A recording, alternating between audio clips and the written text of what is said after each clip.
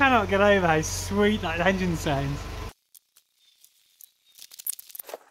I will show you this fully rebuilt Land Rover 2.25 petrol engine running for the first time. It is a sweet, sweet success. Enjoy it, I did.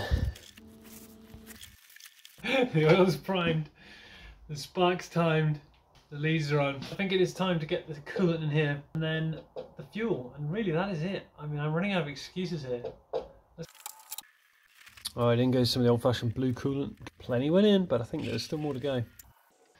So, it just remains to put petrol in it and then start it up. In goes 5 litres. That's plenty to get it running for a long period of time, not driving necessarily. Quickly put the hose on so that the vacuum draw through the carb is as it will be when it's running properly. The last thing left to do then is prime the carburetor. Oh, that's nice and clean, isn't it? Crikey. I thought I'd send through some into a can first to check it's working, but also to see the condition of it. And it's pretty minging actually. I'm still tempted now to put an inline filter in it. Look at that crud. I mean, that's a filter there. Should be stopping this stuff. Anyway, it must have been in the pipe or something. So I'm glad I did that. I'm not terribly happy with the filtration of that so-called filter. I think it's just a rough, quite a coarse gauze. It's this expansion bottle. So here's the bracket which holds it. I've cleaned the bottle up, repainted the bracket, and it goes on there. Yeah, I want the cooling system to work. I want to take it right up to temperature, so this expansion bottle wants to go on really, so I can really monitor what's happening as the engine warms up.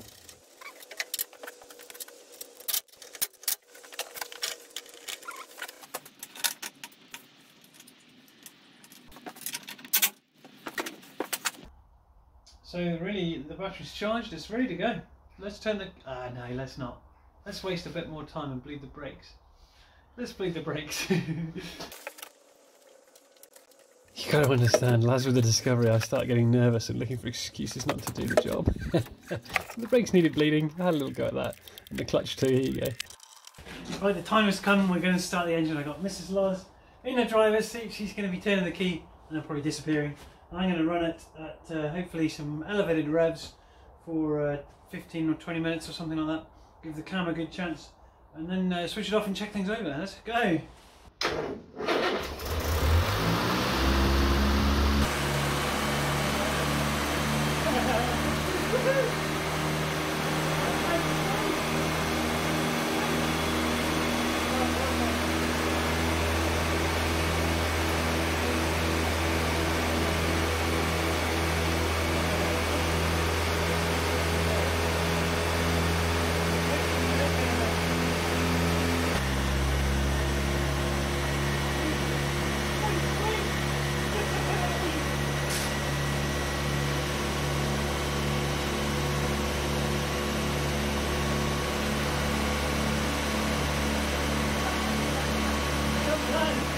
You got to feed off moments like this during a project. They make it worthwhile. It is lovely to hear the fruit of all your work like this.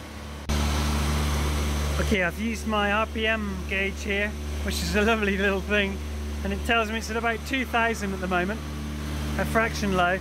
But I'm using the early stages of the choke, which just hold the accelerator open, and rather than the choke flap itself. This is full, and the expansion tank still hasn't got anything in the bottom of it yet. There's 5 litres of petrol in the tank, which I've tested, and that gauge is still reading empty. So it's nice to know when it gets to empty, you've got 5 litres. I know the gauge works. The cold start light is on, but nothing else. And you can see the temperature now is beginning to register on the gauge, which is great news as well. The charge light is out, so the alternator is charging. But I can't believe how quickly it ran. It just went straight into life. I'm so pleased. I'm looking forward to hearing it idle. It's very revvy. But it's a good idea for the camshaft, apparently, this. Temperature's just coming off cold now. We can check that with this. Yeah, that suggests it's about where it should be. Oil pressure looks good. So we're getting warm, and we're at 45 psi now at 2,000 revs. The only leak being that one there, which is oil coming out of this terrible connection here.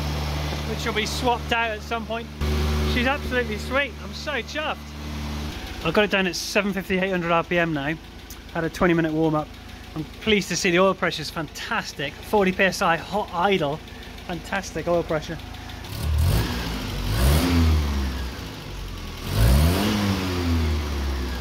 Yeah, looking forward to driving it.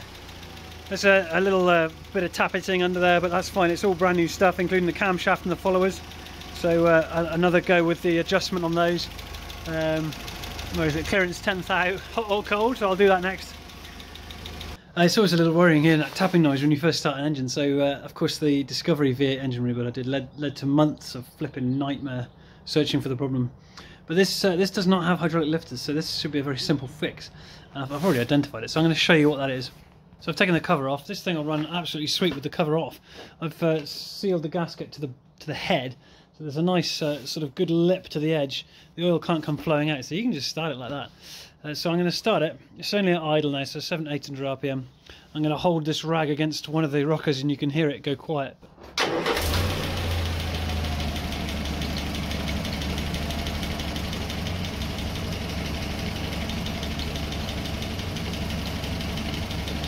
You can hear the noise reduce when I force onto the rocker here.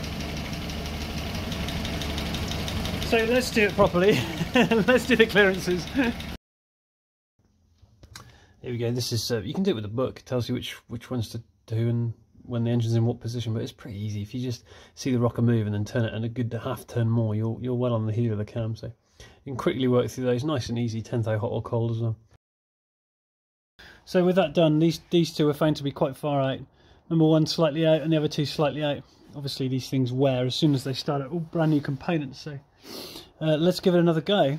It should be quiet out because those two had a lot of slack in them.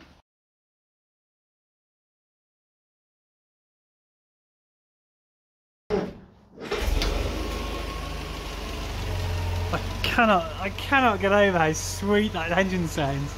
It's magic. It's so smooth. Now I've done the clearances, yeah. This makes the Rover V8 with its tappety noise look like a very agricultural thing, but of course this is much older. It's just whirring away, this beautiful pair. It's such a sweet motor. I can't wait to drive it. I cannot wait to drive it.